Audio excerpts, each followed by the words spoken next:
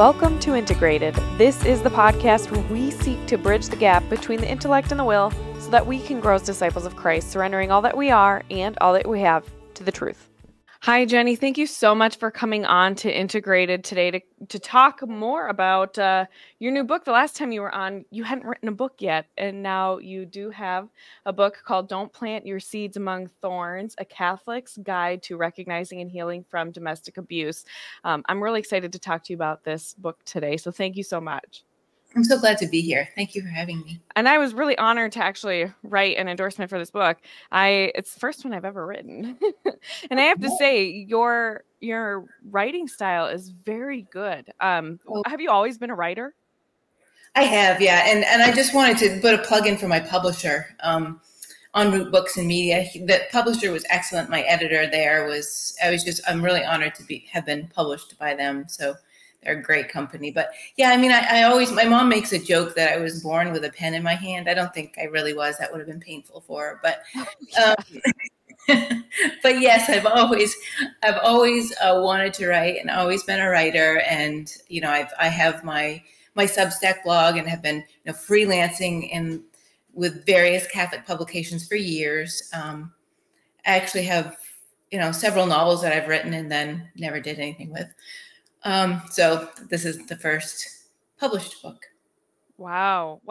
That's so interesting. And God, it's just amazing because he gave you this gift, obviously, and this desire, and you're able to direct it towards something that I think will benefit so many people. And, for anyone who's listening and maybe isn't familiar with Jenny's story, I'll link in the description, the previous interview that we did on domestic violence, because there's so much confusion in the Catholic Church about domestic violence and marriage and how we navigate those really awful, sad situations that women and men sometimes find themselves in, where they get married and they realize that their spouse is abusive. And we're, as Catholics, we don't believe in divorce, things like that. And so I think people can often feel very stuck in this abuse cycle. So maybe just like a quick recap.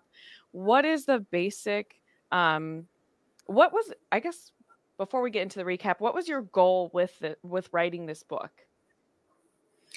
The goal really, it was like the subtitle says, helping people to recognize, know what abuse is and what abuse isn't. And if they are in that situation, well, what does the church teach? Because that's so important to really know what the church teaches, because quite often, unfortunately, a lot of priests aren't educated in learning about the red flags of abuse. So a woman comes to them and, they'll get advice that is just more damaging, or, they don't realize they think, okay, marriage is a sacrament. So like you said, I'm stuck in it. They don't realize that the church teaches, no, if you're in a situation that is dangerous to you, and dangerous doesn't have to be physical. It can be, an emotional, psychological, then it's okay to leave. Now that's in the Code of Canon Law. So just really helping my audience is Catholic women. So it's helping Catholic women really recognizing, healing, and knowing what the church teaches so that they can be completely clear. Yeah, like I said, there's just so much confusion, and it's so interesting that you say that sometimes priests, they're not generally well formed in this area, and maybe this is an area that the church really could use some help in, because I don't know about you, but it seems like the word abuse is thrown around a lot these days. Do you think, especially narcissistic abuse, do you think that it is more prevalent today, or do you think that there's more of an awareness of what is abusive, or less tolerance for what's abusive? Like, what are your thoughts on this phenomenon that we're seeing? I personally think that we're seeing, it just seems as if this is more of a conversation than it has been in the past. And I wonder why. People are talking about it more now and recognizing that abuse is not just physical. That there is that emotional level, that psychological level, that spiritual abuse. That's so painful. So just a more awareness of what it is, more support, I think, and just more of a willingness. It's not like so it's almost like, I won't say that it was taboo to talk about it, but it just wasn't something that you really talked about. And now we're just, because a lot of people are just seeking healing from it. They just need to heal. Right. Yeah. Yeah. I think there's a lot to be said about that. And part of it maybe perhaps is we're not living so much day to day for just mere survival. We're not as impoverished as we've been in the past, things like that. And so now we can sort of address those higher level things that maybe cultures historically have not been able to address. I'm not sure, but it's worth pondering. And I think too we have to be really clear on what is abuse. I mean, the actual definition is like the misuse of something or someone is to abuse it. So maybe it would be helpful for people to see what is abuse, like what does it look like, and what isn't, or what doesn't constitute abuse, because there can be some confusion there too. Yeah, I think that's really, really important, because when you're in a marriage, you're going to get in an argument. You're going to get upset. You're going to say things that you don't mean. You're going to say things that are unkind. You're going to do things that are unkind. That's going to happen. And that is called being a human being in this Right. fallen world. That is not being abused. It can be abusive behavior, sure. I mean, we're all prone to that. We're human. We will say things that we don't mean. We will get upset with our spouse. Again, that's just called a human marriage. So it's really important to realize, okay, I just had a fight with my spouse. Does that mean he's abusive? Or maybe I am, or, no. Abuse is a pervasive pattern that increases. It generally increases over time. This is a pattern. And so that really has to be understood, that this is a repetitive thing. So a lot of times in an abusive relationship, like, you will have a lot of resentment, there's gaslighting. Like, in a normal relationship, there isn't purposeful, there might be, like, again, slip ups. Like And then, the occasional, I'm sorry you feel that way. yes, Kind of, you know what I mean? That's subversive, but really it's just not well thought out, you know? right. Yeah.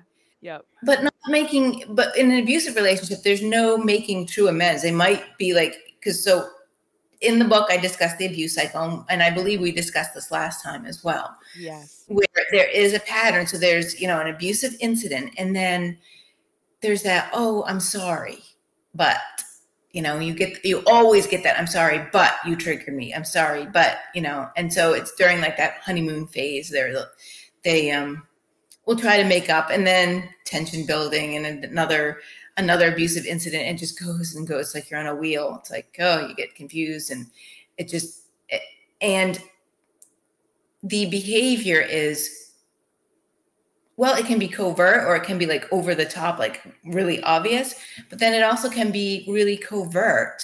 So it's confusing when you get into that psychological manipulation. But again, it's important to remember, it's not a one-off or just an argument, and then you make amends and you actually talk about it. In a healthy relationship, you can talk. You can go to your spouse and say, hey, you really hurt me. When you said XYZ, you hurt me. And can we talk about this? And you get in response, yeah, we can. Not another being attacked again. Right. Right. And that those are some of the key distinctions. I mean, I always, yeah, we have to look, is there a pattern of behavior that is destructive and belittling, degrading, demeaning, or just, yeah, the gaslighting that is so pervasive that you start to question your own sense of reality, like, in everything. Because then it seeps into every relationship that you have, where you leave a conversation with someone and all of a sudden you're going, oh, I shouldn't have said that, maybe they took it this way, and you feel guilty, or something happens, you're like, maybe I am the crazy one, maybe my initial response was, this was really cruel, but then you walk away and you think, well, I don't know, maybe I'm overreacting. I mean, it's so pervasive when you get into the psychological component, because it does influence and impact every other relationship in your life. And it's so much more hurtful when it's coming from your spouse. So I'm really glad that you were able to share that and clarify that for a lot of people, because I don't want anyone to listen to this interview and then they get into an argument with their spouse and they're like, you're abusive. When that's not the normal behavior for them. So very good. Um, One do other you thing, have oh, go if I ahead. may, I'm sorry, I didn't mean to interrupt, but one other thing that's really important to recognize too is in an abusive relationship, you like lose yourself. It's that progressive loss of self. Like you said, you're confused all the time. You feel just on overdrive, even when you're not, or fight, flight, or freeze, one or the other. So Oh, the fawning. Yeah. Yeah, Mhm. or fawning. Yeah. So the relationship doesn't enrich your soul. Like a healthy relationship is about mutual self-giving and helping your spouse reach heaven. And in an abusive relationship, you feel the opposite. You always feel like you're being dragged down, or giving and not receiving, so it's like a constant, there's no, there might be times of being like, oh, okay, I feel good again because of the cycle. But in general, if you look at the relationship overall, it's not helping you to become a more holy person, which is the Right. purpose of marriage. It's actually kind of like destroying your sense of self. Right. Right. Which is what the abuser kind of wants in a Mhm. sense, whether consciously or subconsciously. So what how do people then evaluate whether or not they're in an abusive relationship or an abusive marriage? I mean, you're looking for patterns of behavior, and you sort of maybe get familiar with the cycle, but like, is there a way to for couples or women to really dive deep and evaluate um whether or not they are, like, the practical pragmatic look at a relationship when your emotions are tied into it so much? I could see it being really hard to clearly evaluate that. That's why, like in the book, I mention a lot of the red flags, a lot of the things that to look out for, especially when it comes to covert abuse, which can be really confusing. In my experience, people don't even seek out books like mine or writing like I do in my Substack until they already are the cycle has been going on for so long that they can no longer, like, you don't want to admit that you're in an abusive relationship. You don't want to pick up a book that's about abuse. You just want to be like, okay, I can fix this. I can fix my marriage. I can. So usually it's like they are at a point where they're like, no, there really is something wrong. This can't be normal. And I have to find out what normal is and what it isn't. So, and that's why in the book, we mentioned the red flags, and we mentioned like what marriage is, what is Right. supposed to. So we talked about gaslighting a little bit. What are some of the other red flags that people might might see in their relationship that maybe should make them pause and evaluate? Well, abuse is all about power and control. So it's like controlling that other person. So if you find yourself isolated, like maybe if your spouse says things about your family, well, if outright, okay, so the more overt, no, you can't go visit your sister or your mother or no, you have to just be here, or your friends, to the more covert of like, okay, yeah, you can go, visit your friends, but then when you get back, there's an incident, and then when you start recognizing that pattern, you get to the point where you're like, I'm not even going to go out to see my mom, my sister, my Mm, whatever, because it's not worth the repercussions. right. Or might be like subtle digs, like, yeah, your parents are crazy, that, don't you? Or, hey, that your friend is talking about you behind your back, right? You Yes, know that. that Right. manipulation that drives a wedge between you and your other relationships. Yeah, that makes sense. Yeah. Are there any other, like, red flags? That was a great example of the overt and the covert. What are there any other red flags? I mean, besides the obvious of they're hitting you, um, or yeah, just violating your dignity in like a very obvious way. There are a lot, probably too many to, talk about Get here, but, into.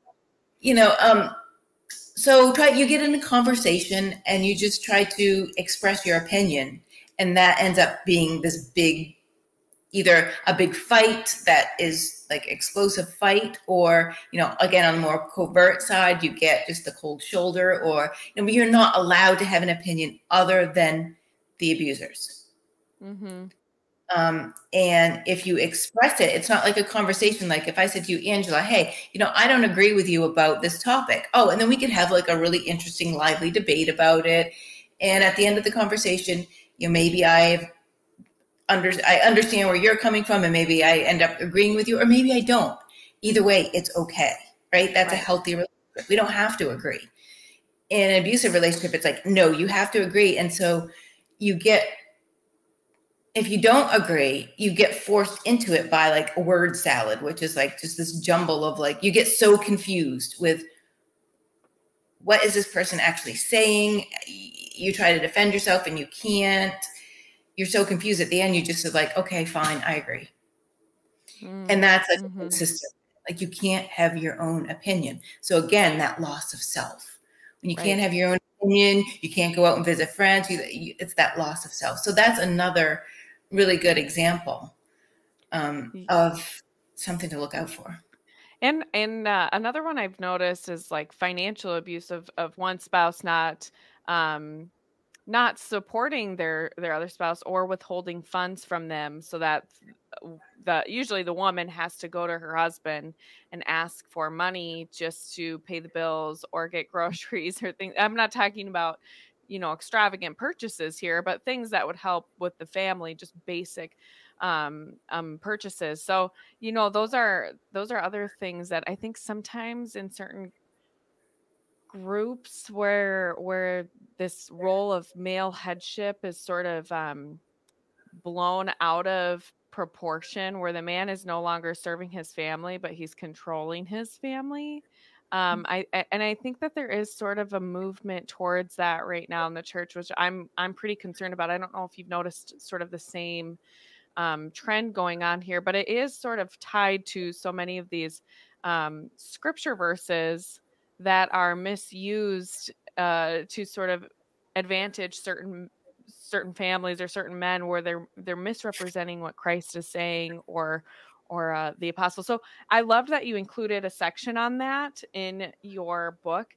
Would you mind maybe talking about a couple of Bible verses that are misconstrued and taken out of context to subjugate spouses? Because that is a really nefarious form of abuse, in my opinion. Yeah. It is. The spiritual abuse is so common, and it's evil. You know, you take sacred scripture, the words of the Holy Spirit, this is the word of God, and you just twist it to your own means. Is just so. Of course, you know, when you think of submission, subjugation, the first one that comes to mind is Ephesians 5:22. Wives must be submissive to their husbands. So in the book, I have a whole chapter on abused Bible verses, but I spend the most time there because it's so important. Because that is what, like, it's used in isolation, just that one verse. You know, so an abuser won't mention that 5:21 says mutual submission, and then the rest of it is about really the biggest emphasis is on the husband loving the wife, which we have to remember in historical context, that's like radical. Like, yeah. The Romans didn't, a wife was just one little step above a servant. So what St. Paul was doing was like revolutionary. And that's actually why there's always been more women in the church than there have been men, because Christianity, Catholicism, was the first religion that gave women prominence and protection, that spoke up for the dignity of women. I think that gets overlooked a lot. It does. It was known as a woman's religion. Like the Romans would mock the Christians because it was known as a woman's religion. But that is why they understand. Well, there's a lot in St. Paul that we could dive into as far as that's concerned. But you know, with Ephesians 5:22 and understanding what submission is, I know when I read it correctly, I'm like, yeah, I want to be submissive to my husband. Because what is that? What does the word mean? Sub, under, mission, under the mission of my husband. Okay, what's the mission of my husband? Well, Paul tells us that is to love the wife as Christ loves the church. Christ gave his life for the church. That's pretty heavy. The mission of the husband is to love his wife that much, to sanctify her and to make her holy, just as we wives are to make our husbands. So the purpose of marriage is to help our spouse reach heaven.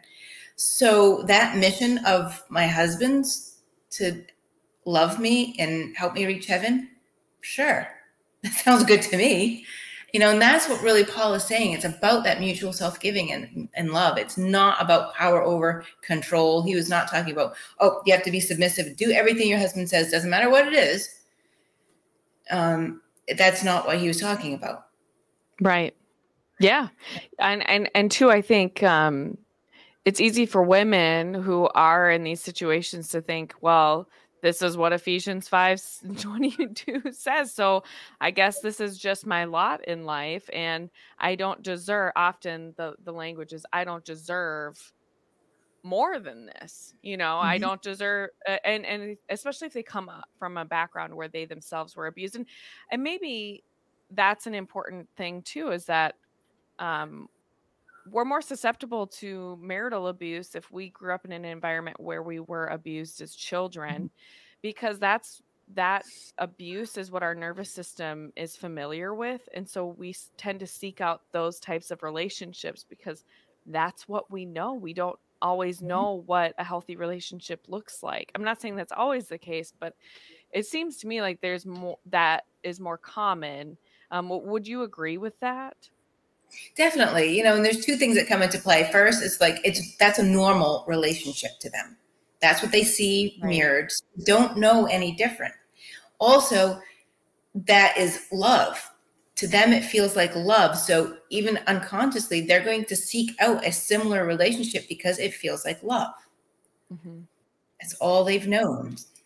And that's so important because a lot of people are like, "Well, why didn't she just leave? Why didn't she just leave when he was doing that?" It's like, because that's literally all she's ever known. That's what her brain is wired towards. And often because she's terrified, it's like what do you say to people who say that to women or men? Because I mean, I think there's more men being abused today than there have been in the past as well. Um, and so, like, what do you say to people who are like, "Well, why didn't they just leave?" I try to educate people on how hurtful that is. It's really important, and that's why, like the book, I encourage not just survivors, but people. Like I have a lot of priests reading it now, a lot of lay ministers. I'm like, thank you, God, because that is a blessing. Just that educating them on what it is and the proper way to handle it. So saying, "Oh, why don't you just leave?" it's hurtful because the self-esteem of someone being abused is already shot. So that just is like, you're right, I'm so stupid, why don't I just leave? Or you guilty feelings, or there's just so much that can come up. And there's so many reasons why a woman or a man doesn't or cannot leave. So going back to like the financial abuse, if that's in play, a lot of times financially it's like, how so. And just understanding too that people in abusive relationships, I have never met one so far who wanted a divorce. They want change. They don't want to be abused, but they don't want a divorce. Right. So it's that constant hope of like, oh, what if sometimes will keep them in that situation. So there's just so much at play. And then also educating people to understand that when a woman does leave, that's the most dangerous time physically. So there has to be a safety plan in place. So you can't just Right. once and just then, okay, I'll just leave right now. Well, no, you have to make plans. That's right. That's exactly right. And I wish more people knew that, because you're exactly right. That is when the most women get killed in domestic violence situations. And it's just so sad. It's really devastating. I did want to also make this point talking about how sacred scripture is often twisted to serve the abuser's needs, so to speak. It's so interesting. I don't know if you've heard of Nancy Pearcey, but she's kind of like this sociologist. She's so interesting because she used to be this hardcore feminist, and she had a big conversion. She's some denomination of Christian. She's not Catholic, but in her work as a sociologist, she started looking into what is masculinity and femininity, what's going on in the culture right now, and she wrote this book called the Toxic War on Masculinity. And she discusses in some of her interviews that the best marriages are actually, well, couples who are Christian and serving one another in a Christ-like manner. And the worst marriages are not what most people would expect. They're not marriages between atheists, for example. Atheists or non-religious actually tend to have better marriages than another subset, which is uh, couples wherein the husband uses scripture to subordinate his spouse. And those women report the lowest satisfaction in their marriages, even less than those who are pagans, atheists, things like that, which I just thought was so interesting and enlightening. Have you heard of her or her work at all? I haven't, but now I'm really excited to look into it. It sounds great. And she's right though, and this is what I see, you know, with my clients, those who are experiencing spiritual abuse. It's so hard because they love their faith and they are trying so hard just to be good, you know, to be the good, loving spouse. And then when they're told they're not, and it's scripture that's saying it. So another abused verse that I discuss in the book is, you know, you forgive 70 times 7. Jesus says forgive over and over, right? So and an abuser will say, well, you have to forgive me for this latest incident because Jesus says so. And it's like, Right. no, that is like completely not an understanding. That is using forgiveness as in forgive and forget, Right. as if that's a real thing. And that's not what forgiveness is. You can forgive, you can forgive someone, but you don't tolerate the behavior. Exactly. Yeah, Yeah. exactly. And the expectation of the abuser is that you do just sort of, you just accept it. You Yeah. you know, and you accept, this is who I am. You could, if you don't love me at my worst, you'll never love me at my best. Kind of. Yeah. Oh.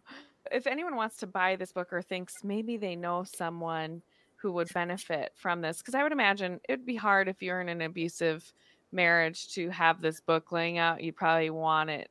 I mean, it's sad, but I know of women who are hiding journals that they have, you know, because I know that's a tip that you have, for example, that if you think you might be experiencing abuse, maybe write about the incident after as soon as you can so that it's fresh in your memory.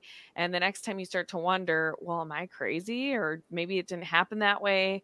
You can go back and kind of read through all of your stuff. But a lot of that stuff has to be hidden out of sight so as not to um, cause more issues with the abuser. So this book, I feel like, is kind of one of those things where if you're in an abusive marriage, you almost would have to hide it out of sight so that the spouse doesn't find it. Do you find that that's maybe the case a little bit, or do you think having an open communication dialogue is like what has to happen um, in that situation?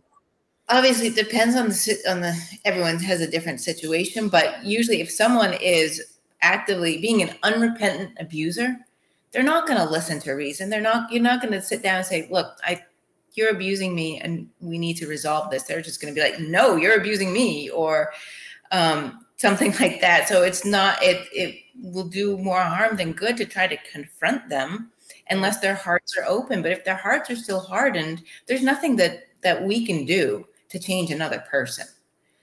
And I've had people contact me and say, yeah, the book was great. I loved it. I've been hiding it under my bed, you know, because they have to sleep in separate rooms, for example, or, Mhm. you know, whatever the case may be. Yeah, that's heartbreaking. So what does the church say then in those situations where it's intolerable, the abuser is totally unrepentant and refuses to acknowledge the pattern of behavior that they're engaged in? What does the church say about marriage in those situations? Because that's where a lot of this confusion comes in. It does, yeah. And I quote the Code of Canon Law, 1153, and I also quote a document called When I Call for Help, written by the U.S. bishops. So those are both really important documents to read. So Code of Canon Law states that if there is danger to one of the partners, and it specifies, this is really important, it specifies not just physical, it specifies emotional, that psychological danger, that it is okay to leave. You can leave. And the Catholic Church says, yes, leave. So when And they say leave, do they mean like separation, or do they mean pursue an annulment, or is it kind of a both and, either or, like it's up to you to discern with your priest or bishop, or how does that work? so leave, in the Code of Canon Law, they're really talking about you separate. And yes, go to your priest, and you might have to that's why I like, go to the priest, bring my book to the priest and have him read it so he understands abuse and what the dynamic is, because Code of Canon Law 1154 says that the spouses should return to the marital home once the danger is past. So a lot of times in covert abusive relationships, the abusive spouse will say, oh, I'm getting better, I'm going to therapy, I'm doing everything. And, you know, maybe a few months will pass. And a few months is a long time for someone in an abusive relationship. It seems like, oh, a few months, that must be, and for real change to take place, it takes years, not months. But it'll look like everything is okay. So, okay, I guess I should return, you return, and the abuse gets worse. You know, so it's really like understanding what authentic change is, and then is it safe to return? And that takes, you know, a lot of discernment and really listening to the Holy Spirit within yourself, because the Holy Spirit will speak and will say, it is safe, or it's not safe. Or so the dynamic is, you know, different than just like a regular. So we really have to keep that in mind, that it might not ever be safe. And most often it's not. It's because it's still part of the cycle. So in that instance, then if a divorce becomes necessary, yeah, the annulment process, and I cover that in the book as well. It can be, that's, for me, you know, I found, and I've been married twice. So my first marriage was annulled, and I found the annulment process really healing. It's long. It does take a while, but it helped me to understand the dynamics of really what was going on even further. Just to process it. Yeah. Yeah. But then the church will acknowledge, okay, this marriage was not a sacrament from the beginning. That's what a declaration of So nullity. how do they determine that, though, in these situations? Because sometimes, I mean, there's an instance I'm thinking of right now. You know, everything seemed great. Husband is super traditional, wife very loving. They have several kids together, and he becomes abusive after they've been married for some time. You know, work gets really stressful, and he starts to and he's got parents who are enablers and all of this stuff. And so this poor woman with her 5 children, he's extremely abusive. But he wasn't like that when they got married. You know what I mean? So in that situation, in that kind of a situation, which I can't imagine she's the only one, she's been separated for quite some time, is my understanding. But how would they declare that marriage null if maybe he wasn't like that when they got married? Because I think that sometimes happens. You know, it's really looking at the underlying dynamics, and abusers just don't like just pop out of the woodwork. Oh, all of a sudden you wake up one morning and be like, I think I'm going to be abusive to my spouse. You know, there usually stuff underneath that, those little subtle red flags that you don't realize, you know, maybe a little bit possessive or controlling or this or that. Like in the annulment process, if the annulment advocate is trained in knowing these red flags, again, and I mentioned this in the book, there is a good chance you have to educate the annulment advocate or the people who are helping you with this, so that's why educating yourself because a lot of times in those situations, once you educate yourself and you realize the red flags, you look back and think, you know, I thought that was normal that he did XYZ, but it really wasn't. And you can see, because abuse does get worse over time. So you can see how it might have built up without even realizing it. So usually in those situations, that's what's going on. It's not like it just happened all of a sudden, even though it seems like it. What happened is, most likely what happened is he was a covert abuser initially, which is really hard to detect. If you don't know what covert abuse is, you don't know the manipulation tactics, you don't know what a healthy relationship is, like we discussed, it's really hard to understand. And so, again, abusers just don't wake up one morning and decide to be that way. This is something, they have their own damage. They have something in their childhood. They, you know, so it was, these situations are going covert to overt. So the yeah, that's might so important. changed. It might have changed, but it was still there. That's so interesting. Yeah, I suppose, I mean, when you're married, I mean, especially if you're doing things quote unquote the right way, you're not living with this person, you're not with them as often. You might be talking to them, you're still more of that infatuated phase of life, and even early in the marriage, you still kind of often have that honeymoon phase, but when you get to the day-to-day part of marriage where it requires grit and total self-gift, where it doesn't feel good all the time, that's kind of where the rubber hits the road, I think, and then you really get to know the character of the person that you are with, what kind of person they are when life seems a little less exciting, for example, or that kind of a thing. So that's a really good point, and I also just really wanted to highlight that because, again, so often you hear people, and I see it online all the time, for example, like, why didn't she just leave him? Why didn't he leave her? And it's like, there's so much going on. And I think I just would love for there to be more compassion talking about survivors of abuse, not, and then there's the other end of things, you get the Me Too movement, which is this other phenomenon, and it has really denigrated the progress that we have made towards talking about domestic violence and actual abuse. Do you find that like these sort of social movements have had a negative impact when trying to actually address abuse, where maybe it's not taken as seriously as it should be? Yeah, I mean, it's to accuse someone of being abusive just because you don't like them. It waters down the word, and like the word narcissist. I mean, I use that in my writing. I try not to as much as possible, but I mean, you have to because it's a word that people know. But I try more often than not to say narcissistic traits, like toxic narcissistic trait, rather than saying the narcissist, because that's a word that bugs me. Because that's a word that people throw around like, I don't like you, you're a narcissist. Or they'll analyze public figures. He must be a narcissist. She must be a narcissist. How do you know? You only know their personal persona that might look a bit, so it's just thrown around so much, almost like a synonym for I don't like that person. And that really waters down like what does it really mean to be in a relationship with someone who truly has these super high narcissistic traits. And it can cause an actual true victim of abuse to doubt themselves even.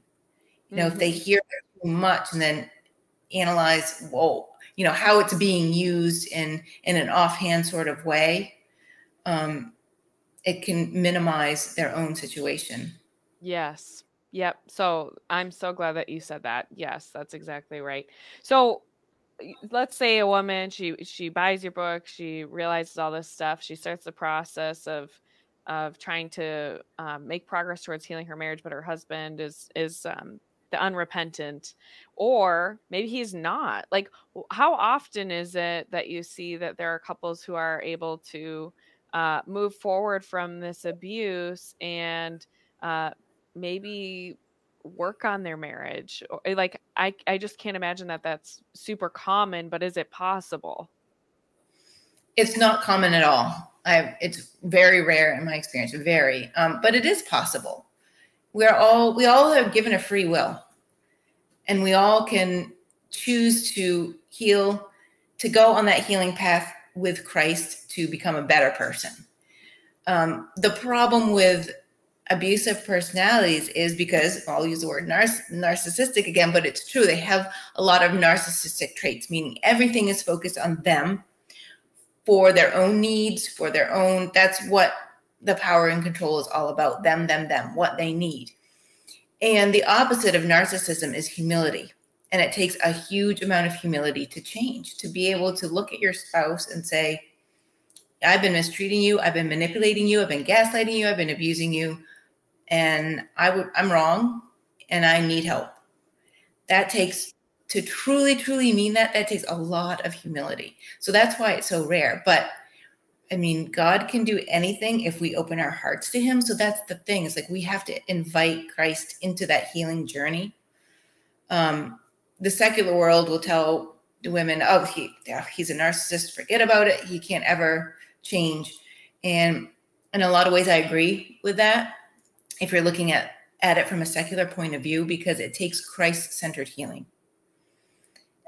Bishop Fulton Sheen wrote a book, 3 to Get Married, where he discusses Christ in the marriage, how Christ has to be the center point. God has got to be in that marriage.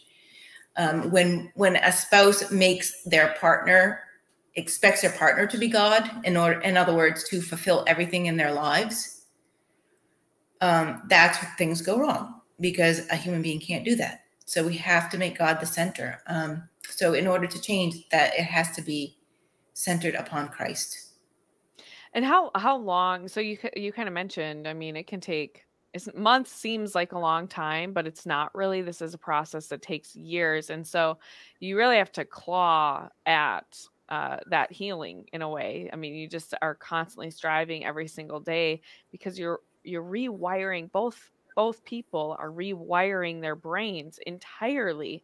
But at the root, it would seem to me, and I'd love for you to, if as much as you want to share about your situation or not, but it would seem to me that the root of it is accepting that God loves you.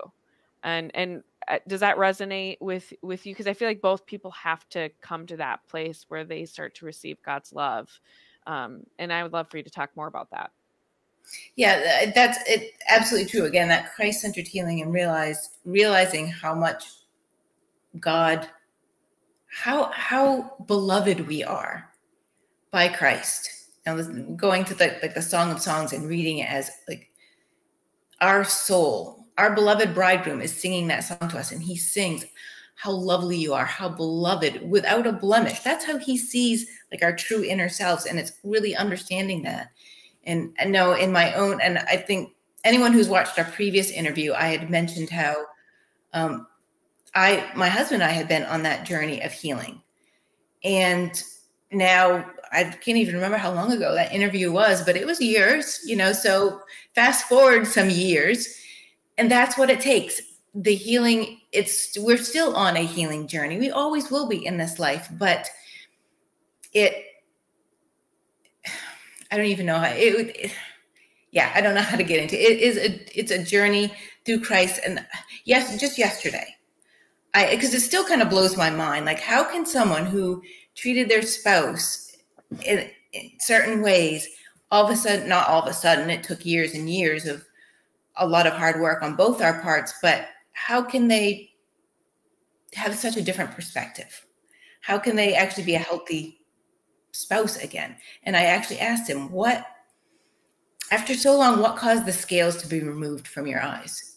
Going back to a St. Paul quote from when he was on the road to Damascus, what was it? And he said, because he could know through his healing journey, Christ-centered healing journey, he said, there's no more denying how much God loves me. That knowledge went from his head. He knew that, but it went from his head into his heart. And that was his wound, like not feeling loved, his attachment wounds from childhood, not feeling loved, then realizing in his heart the depth of how much God cherishes him, loves him. And he said, now you're going to make me cry. He said, in realizing how much God loves him, that enabled him to realize how much I love him. Before, he was just resenting me and not, because when you're treating someone like that, that's not, you're hardening your heart to even feeling their love. But he said, once I realized that God truly loves me, I realized you truly love me, and everything else just washed away. Everything washed away. And he said, that's what's happening right now. It's finally happening. And he admitted, he said, I just have to keep myself in check. You know, his coach has told him, check in with yourself every day. And he says, and I do that. But he's like, it just washed away as if all those other things didn't matter, meaning all these other reasons why he felt he had to control me. He doesn't have to anymore. They just went because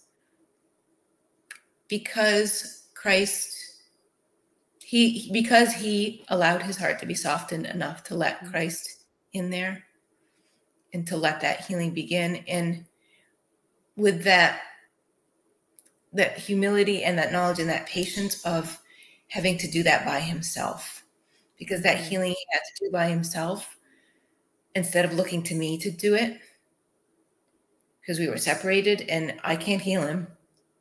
Right. So doing that work on his own, separate from me, that's what helped him to really open his heart and to come to these, in true humility, come to these conclusions and understanding. Well, that's the thing too, is it's not your job to heal him. That was never your job. That was never for you to do. That was always the work of Christ, and he's the only one who could do it. God is the only one big enough for these really deep-seated core wounds that we have. And the way that these wounds play out is different from person to person. And that's not to say that we can excuse abusive behavior. Like you said before, we don't tolerate abusive behavior, but we do have to recognize that these wounds that abusers have, because they have them. I mean, people aren't just born abusive. There's something that has gone on in their life that has cut them off emotionally, to where they lack empathy. You get some of these other traits that we would describe as narcissistic, for example. And that doesn't happen in a vacuum. I mean, you look at a child and they're not like, yes, children are somewhat narcissistic because they're children and they are kind of entitled to things. You know what I mean? But that inability to mature, especially as that frontal lobe develops, I mean, there's something going on there. And so to pursue that healing on both ends is just so incredible to me. And to hear your husband speak in such a profound way about finally receiving the love of our Lord and being able to see that in you, like that is that's transformative. That's the gospel right there. I mean, that's a redemption story, and it doesn't happen overnight. It's brutal. It's not, and not everyone has a St. Paul moment, but it's not as maybe immediate as St. Paul. um, but I'm like, man, if there's a guy who was out murdering Christians who has this huge conversion, God can do anything. He can do anything. But yeah, we need that little bit of humility. And that is what is so sorely lacking right now in our culture, which is why this is such a rare thing for couples to experience when there is abuse involved. So, wow. And I'm sure it's still not easy for you. There were many times when I said to the Lord, I said, can't I just get a divorce? I want to give up. It would be easier to get a divorce, but I knew in my heart that we were both healing, but it was a really painful journey. And it's so easy just to want to give up and just be like, forget about it. I'm not, but in my instance, and again, it is rare. I don't want to put false hope in anyone's hearts. And I also don't want to, abuse victims tend to be prisoners of hope. They just hope they'll stay in the marriage of hope to change, and I don't ever recommend that. I mean, I know for myself, I left. I had to leave. We don't ever stay in a relationship out of hope, because if someone is going to change, they're going to change whether you stay or go. Most likely, well, I guess it depends on the situation. I won't say that, but it's not up to anyone else. It's up to them. Yeah. So, don't stay out of hope. But if it does happen, if there is a true and authentic conversion, it takes years to know if it's authentic because of that abuse cycle. You have to be careful. Like I said before, the first few months might seem great. Is it authentic? It might sound authentic because abusers are really, really good at manipulating their words. Yes. Their words mean nothing. So if anyone out there is in this situation where they think, I think my spouse really is changing, beautiful. Pray about it. Keep on praying. Be wary. Don't listen to words. Words don't mean anything because any words can be spoken. It's the actions. Mm-hmm. It is the Yes. action. I've heard, I know Dr. John Deloney has gotten really popular. I think he's a part of the Ramsey Network, but he's been a psychologist and stuff for years. But he always says behavior is a language, and you need to pay attention. And I love just that way of phrasing it. Behavior is a language. What is your spouse saying to you when you're interacting with them? Because it's not about what they're verbalizing. It is about the behavior. That is a language in and of itself. So I think that's really important. And that's really how you discern over a period of time whether or not this is moving in a good direction, or if it's just sort of like someone's trying to pull the wool over your eyes over and over again. Really good, really good. Do you have any final thoughts about how you can, maybe where people can go to visit you and your work? I would love for people to connect with you. I know I had people reach out to me after our last interview, saying they wanted to connect with you because they thought that they were in an abusive relationship, or that they themselves were abusive. And so I think it would be helpful if people knew where they can get help, maybe from you, but also other resources available to help Catholic couples find healing or get the help that they need. Sure. So I can be found very simply, jennyduBay.com. So that's the best way. There's a contact form. Send me an email. I respond to all messages. So that is the best way to get in touch with me. And I welcome all people. Just if you feel like you need to reach out, please do. Please do. And as far as like online healing, I really recommend Hope's Garden, hopesgarden.com. It's an online community for their mission is just healing hearts, marriages, and families. And Hope's Garden is an online Catholic community for women. So we have prayer groups. We meet for prayers. We meet over like Google Meet, prayer throughout the day. We have a Mighty Networks online forum where we can just talk. We have support groups. So I co-facilitate a domestic abuse support group. We meet twice a week. We also have betrayal trauma support groups, family of origin support for family of origin traumas.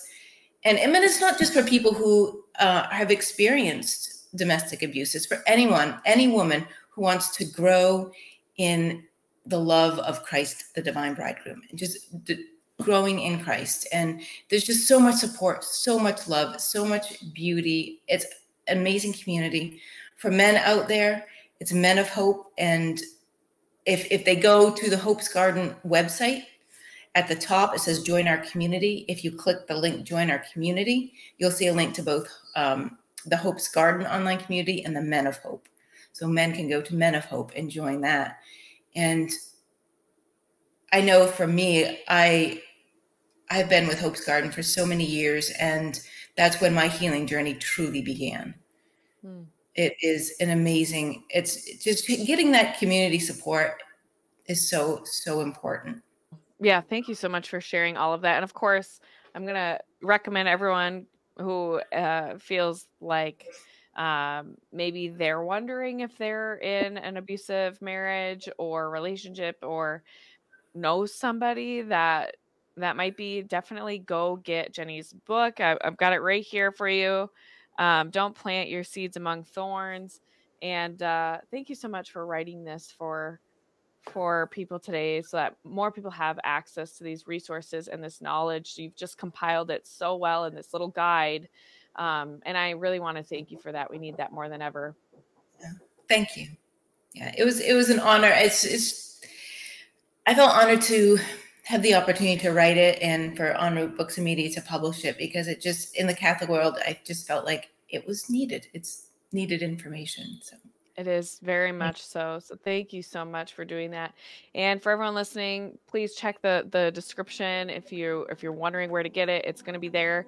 And go back and listen to our last interview for more information and insight on domestic violence. It was probably one of my most watched interviews actually over the years. So thank you so much, and until next time, God bless all of you.